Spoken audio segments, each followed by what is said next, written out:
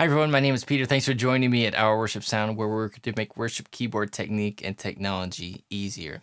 I do a lot of videos talking about chords and melodies and rhythms and different aspects of keyboard playing, but I think sometimes it's helpful to see it all come together in a song. So I want to talk through those three things in how I use them in the cover performance of Endless Alleluia. So first of all, let's talk about chords. We're playing in the key of A major. So this scale, we've got three sharps, F sharp, C sharp, and G sharp in the scale. Our primary chords are going to be the one chord, which is several times played as a one over its third in the bass. We'll talk about that a little bit more. The chord built off the fourth note of the scale, D, and the five chord, E, and the sixth chord, F sharp minor. And those are the main chords that we see throughout this. As I started out playing this song, I stuck with pretty simple voicings, unaltered, so just played them as they were. I ended up playing them in root position with the root of the chord on the bottom. And I think the reason why I liked that is because the melody kind of comes into that F sharp a lot, like in the morning when I rise. So I kind of felt like it brought out that melody a little bit more. So I would play the D, E, both in root position, and then when I go to the A/C sharp, that means an A chord over a C sharp in the left hand, and I almost always will omit that bass note from the right hand, so I'll actually play it this way.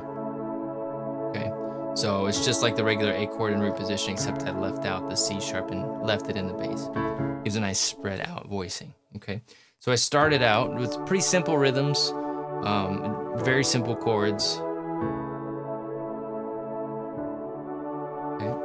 And then found that as I went through the song, I started altering the chords a little bit more. And so instead of a D chord, I played what we call a D2 chord. So to explain that, every chord is built off of 1, 3, and 5. And in a 2 chord, you leave out the third and add the second note. Okay, so we have a 1, 2, 5 chord. And I use that on D. And then for the E chord, I played a sus4 chord, okay, which works well for the 5th chord of the key. So sus4, and I could resolve it or I could leave it there as well. Same thing basically for the A over C sharp. I might add the 2 to this chord, so we end up with a 2 chord in root position again, and then we're back to our D. Okay. Another thing that I did as we went through the song is I started to kind of play octaves. So I would add another note to the chord that would be an octave doubling of the top note of the chord. So if I was playing D2 like this, I would add an A below it, and that would just fill out the chord and give a bigger sound.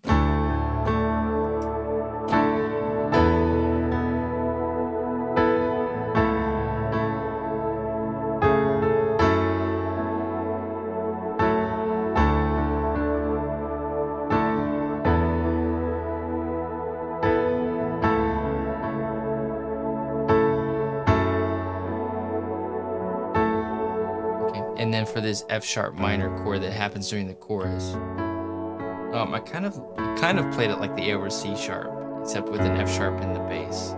So we get the 1, the 3, we left out the 5, and actually added a 7th.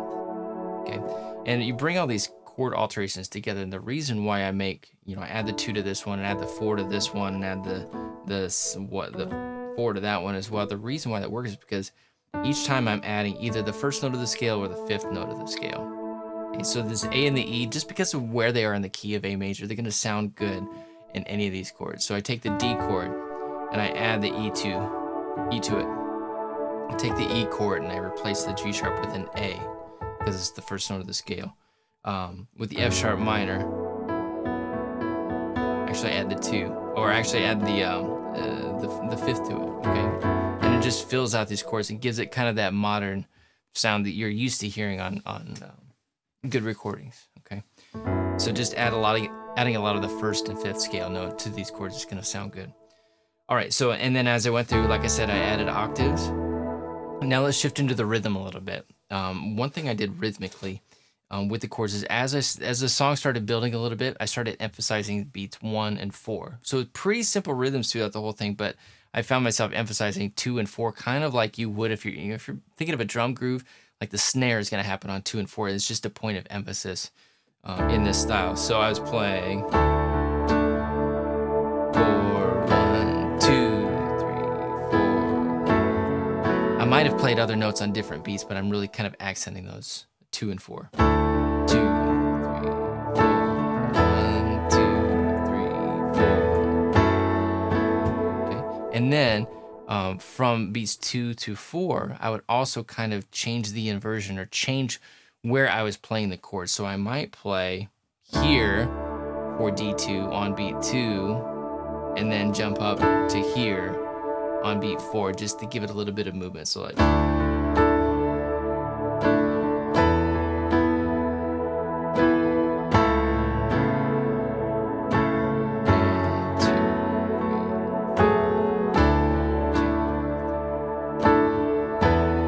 so that was a rhythm thing that I implemented with the chords.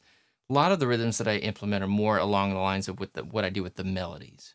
Okay, so so I'll kind of mix in. I'll talk about kind of rhythm and melody at the same time.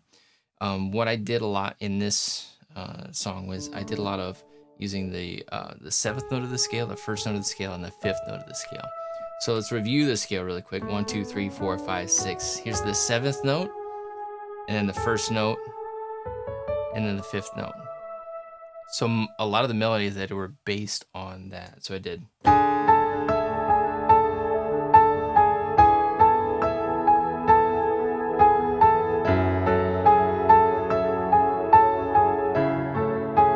So a lot of that G sharp, A, and E. And so that's using an 8th note rhythm in octaves.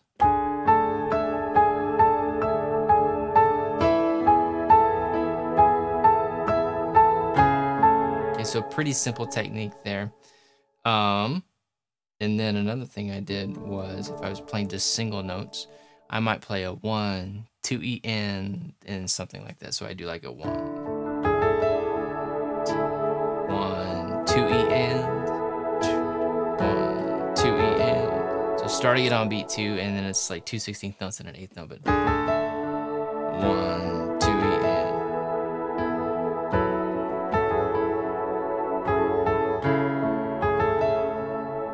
So that was another rhythm that I implemented in the course of playing these melodies. Okay, and then there's something that I did at the end, which I really kind of worked out specifically for this song. At the end, when I'm just playing piano, not singing, I did.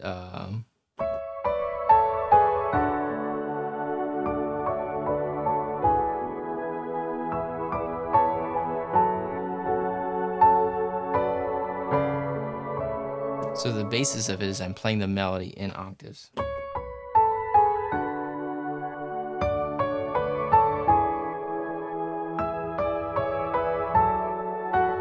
But I'm sweetening it a little bit by adding the 3rd, like a 3rd above or a 3rd below the top. So starting out with the C sharp, I added a 3rd, so 1, 2, 3. Just following the notes of the scale. So it's really important to know where your scale notes and where your sharps are happening within the scale. Same thing for this next stretch, adding a 3rd above the bottom note. And then just through trial and error, I found out that to switch to this next part, it worked better to add a 3rd below the top note.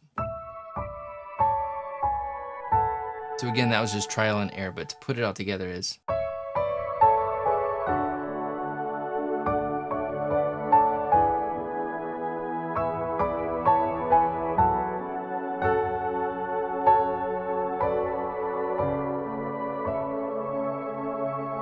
So just a nice touch, and I had to practice that a little bit just to make sure it was smooth.